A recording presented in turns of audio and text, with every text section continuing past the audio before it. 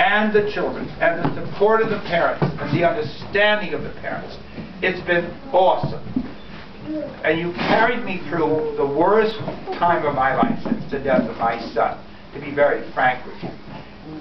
And you know all what it's about, and you were wonderful and present, and I'm immensely grateful.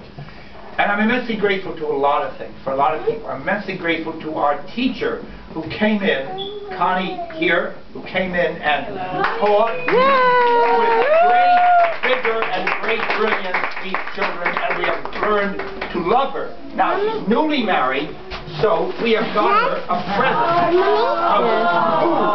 Wow. Of food.